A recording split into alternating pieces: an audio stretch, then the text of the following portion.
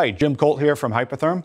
I want to talk a little bit about arc voltage height control, sometimes known as AVHC, and it's one of the single most important cut quality and consumable life aspects of a CNC plasma cutting table like this.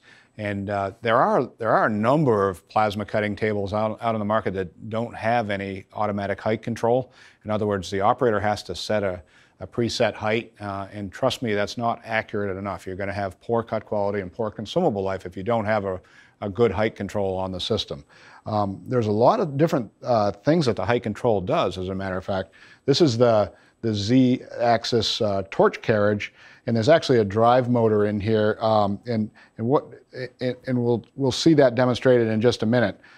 This torch will actually motorize up and down in here, but what actually happens during the cutting process is that's fully automated. The operator can actually walk away from the machine, and you can have material with that has some inherent warpage, or it's not flat. In fact, there's not a piece of metal flat enough for perfect plasma cutting on the planet.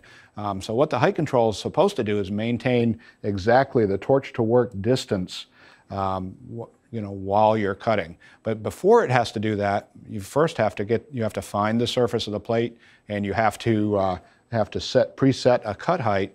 And once the cut actually starts, once the machine starts moving in the X and Y axis, it uses arc voltage feedback to control the torch to work distance. So at first, what we're going to see at first here is just show how it senses the surface of the plate. There's a little piece of metal right here, and the operator will hit a test trial button, and you're going to see the torch move down towards the plate. The torch actually contacted the surface of the plate, and then it retracted to what we call the pierce height. The pierce height is different. If you're cutting thicker material, you need a higher pierce height. And the reason for that is with thicker material, when you're blowing a pierce hole down through the material, all that material comes right back out the top of the plate and hits the front of the torch. If we're too close to the plate, that can damage the consumable parts in the torch, and you're not going to get another good cut until you replace those consumables.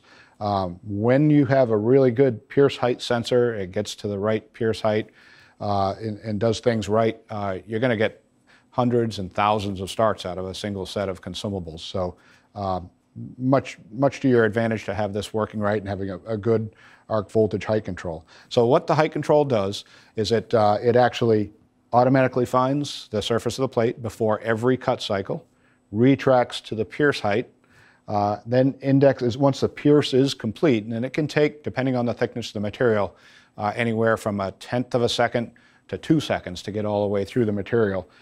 So then it indexes down to the cut height, which is a physical height. Usually with a Hypertherm torch, that's about a 1/16 of an inch or 60 thousandths of an inch off the table. And then once you start cutting the part that you actually have in the cut file, the torch will actually start reading arc voltage. It uses arc voltage as a feedback to control that 60 thousandths exactly, no matter how much warpage is in the plate. There are some online videos that I've seen where they're using these torches to cut corrugated metal roofing. It's not designed to do that, but it can do that. That's how accurate the height control is without ever touching the material. So height control is very critical. And what does height control actually do? If the torch is at the wrong height, that affects the angularity on the edge of the cut. Because it affects the angularity, when you start to cut small features such as small holes, diameter holes, and sharp corners and things like that, and your arc is producing a bevel on the edge of the plate, it makes the holes really ugly. So height control gives you good holes, good features, good edge angularity, and probably most important, it kind of takes that expertise out of the operator's hands. The operator probably shouldn't walk away from the machine, but he doesn't have to be constantly fidgeting with it, constantly adjusting the button. And the other problem with not having good height control is torch collisions. There are some cases where a part on the table will tip up, or without torch height control, you could have warpage in the plate, and you can actually snap a torch off. This particular table and this height control has a really unique breakaway device that allows the torch to come right out of its holder. The system will immediately stop, and you can actually replace the torch in there, remove the tipped up part on the table, and continue cutting right from that same position without a broken torch and without damage.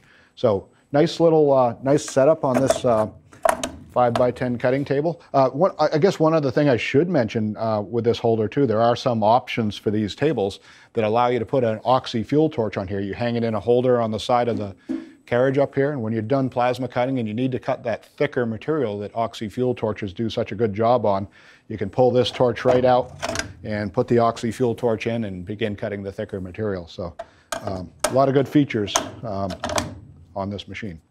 Thank you much.